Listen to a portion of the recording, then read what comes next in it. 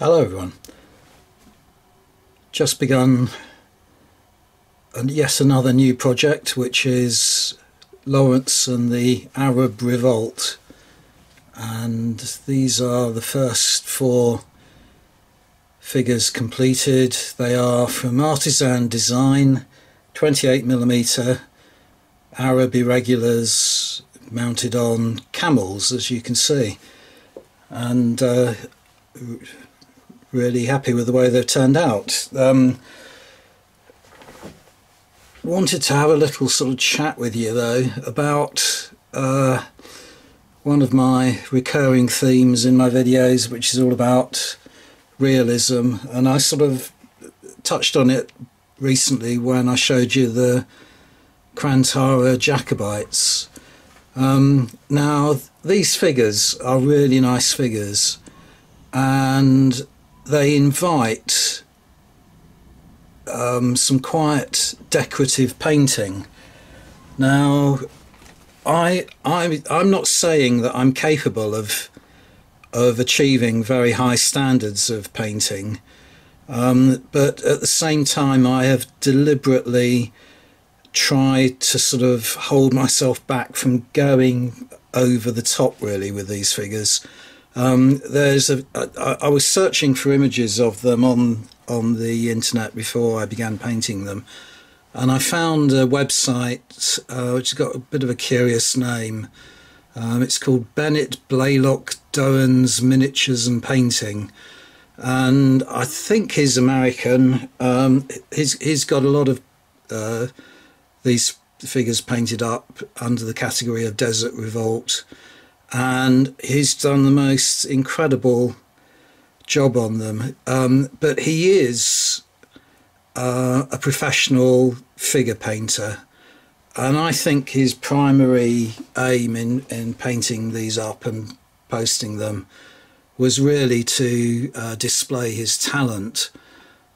He's actually painted them with a fantastic amount of detail on the saddle cloths and the rugs and so on that are covering the camels, and he's given a lot of the clothing he's coloured the clothing basically with some fairly bright colours, and there's an amazing standard bearer with an Islamic standard, which at first glance you would assume has to be a transparency, but I have got a suspicion that he's hand painted the whole thing, and I could never ever achieve that, but I would argue that that wasn't the appearance of the Arabs and the irregular army during the Arab Revolt.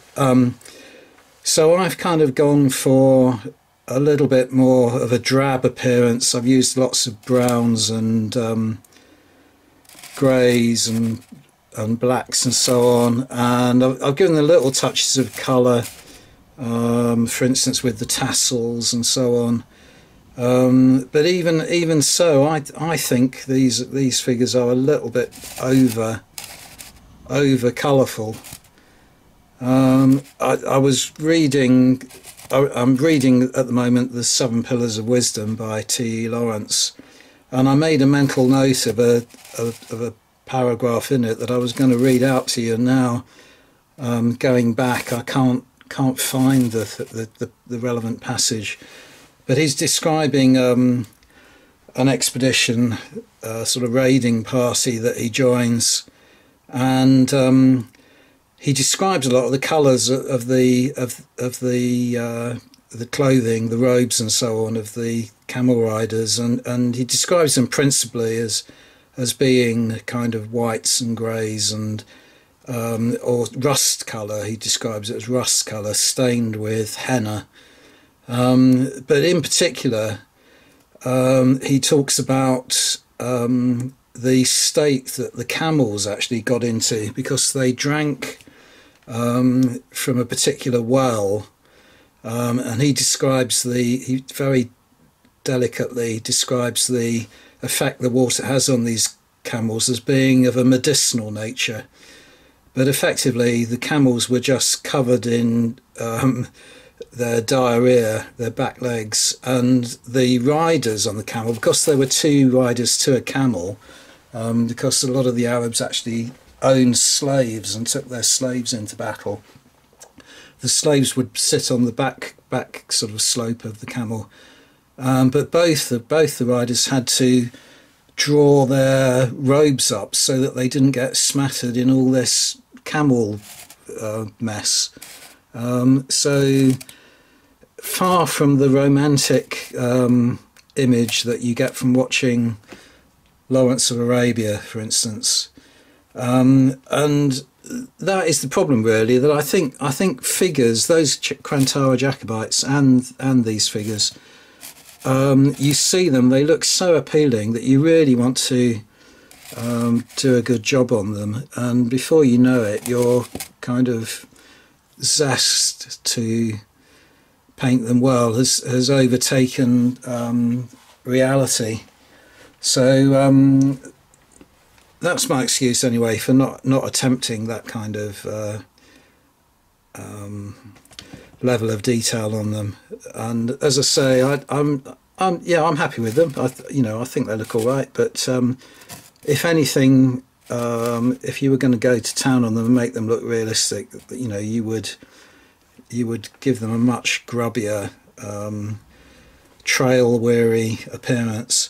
And the other thing as well I wanted to, in terms of realism, is the colouring of the bases. Now, my ears picked up recently. I was watching a video on a channel called McNab, and he was talking about how he was rebasing a lot of his desert bases, because he used to use Wargames Foundry base sand.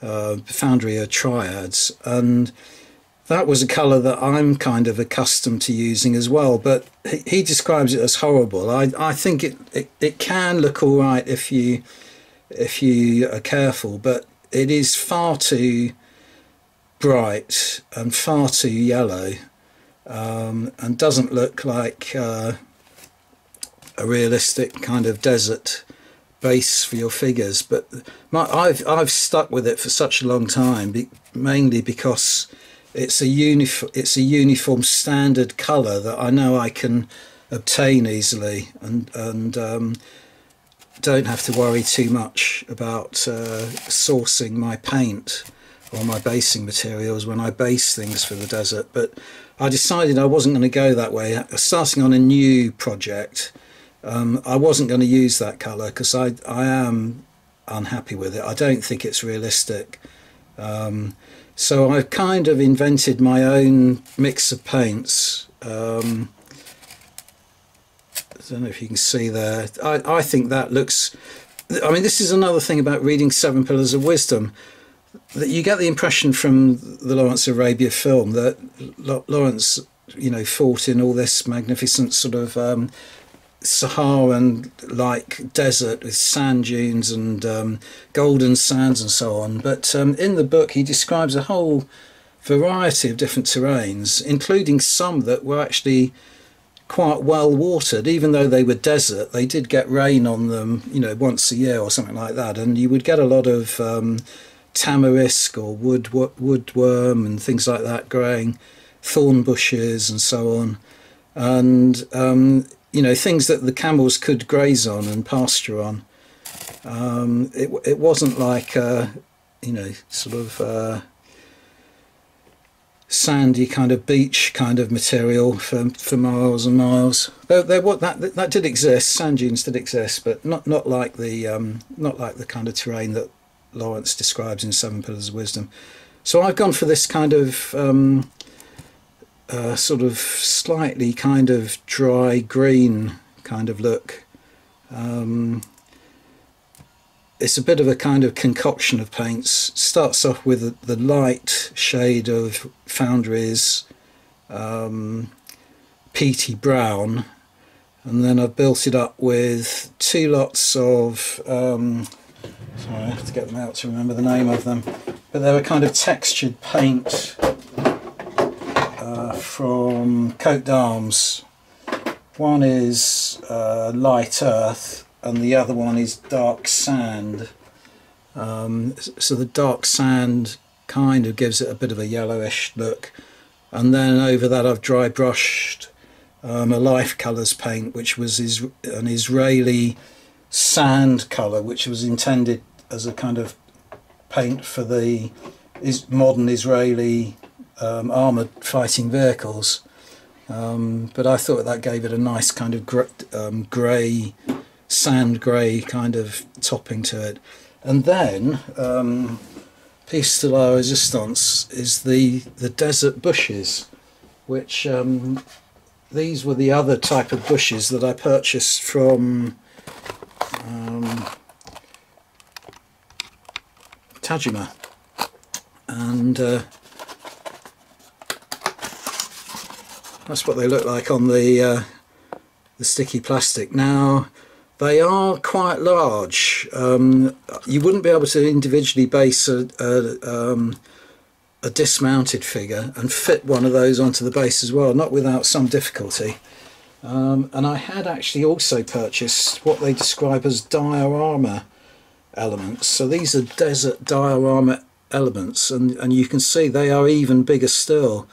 So I'm only going to be able to use those on multi-base stands. So I'm going to have to use those for future kind of Crusaders and things like that I base on multiple stands rather than these individually based figures. But I think that does give a, you know, as I say, Lawrence describes going through a lot of terrain that was quite difficult. It would have been impossible going for people on foot, you know, thorn bushes and very kind of hostile terrain, not in terms of its undulations and cliffs and things like that, but just simply in terms of how it would shred your clothing as you walk through it. So you needed to be on a camel in order to avoid you know, tearing your skin as you travelled. So really pleased with those. I think they give it a really nice touch. And then, as I say, finally I'll wind this up. I've based them individually because I'm not intending to kind of build up massive armies for this. I want to get enough to play a sort of skirmish game. Haven't really thought about rules yet. I don't think really there are any skirmish type rules for the Great War that deal with the war in the Arabian Peninsula and sort of Syria. So I was thinking maybe something along the lines of a sort of French Foreign Legion type set of rules, and just replace the Tuareg with Arabs and the French Foreign Legion with the Turkish regular infantry. Don't know whether that would work, or maybe the men who would be kings might be able to do something with that. That kind of appeals to me because it's got this sort of solo play mechanism in it, but it is intended for a kind of an earlier period, a sort of Victorian kind of colonial era type of game. But it might be possible to adapt it for use. And yeah, I think that's about all I wanted to mention.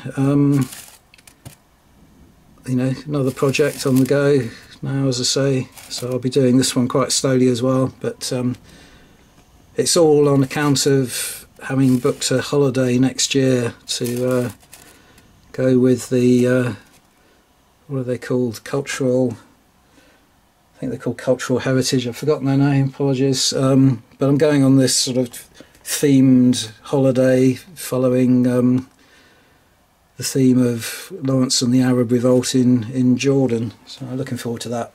So I thought I'd start wargaming it. Anyway, there we go. Thanks very much for watching, everyone. Bye for now.